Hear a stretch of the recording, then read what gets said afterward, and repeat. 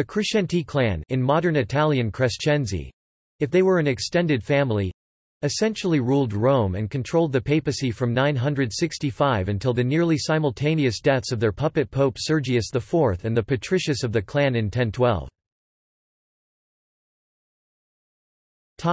History.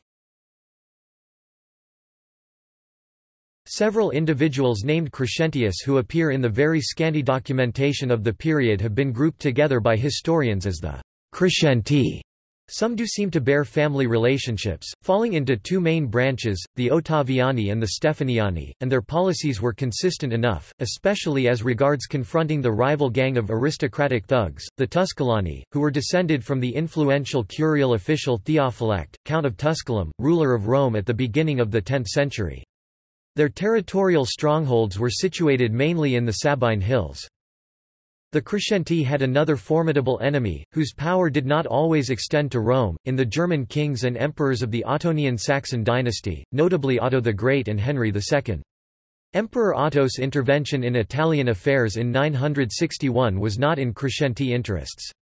In February 962, the Pope and the Emperor ratified the Diploma Ottonianum, in which the Emperor became the guarantor of the independence of the Papal States.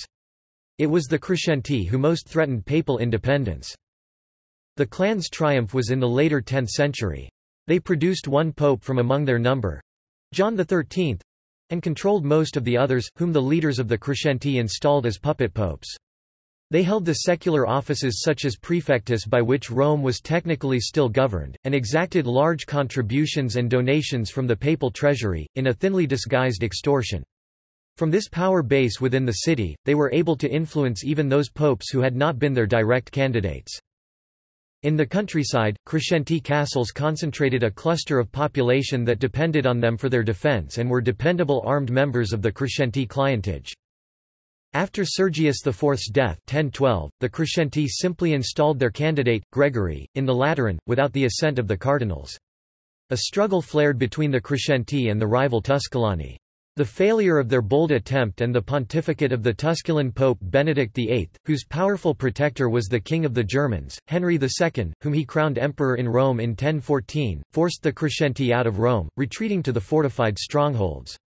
In the 1020s, the abbot Hugh of Farfa was able to play one branch of Crescentii against another, and Crescentii support of two unsuccessful antipopes in mid-century, Sylvester III Pope in 1045 and Benedict X in 1058 were symptoms of the clan's loss of unity and political prestige.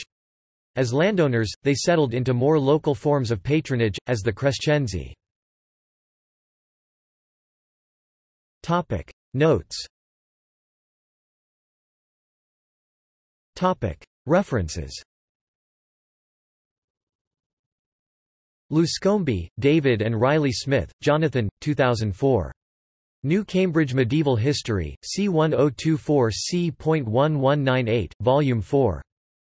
This article incorporates text from a publication now in the public domain, Herbermann, Charles, ed. 1913. Crescentius. Catholic Encyclopedia. New York, Robert Appleton. External links. Crescentii.com. The Waiting Game, the 21st and 11th Centuries Compared, by John C. Rao. Familia Crescentii.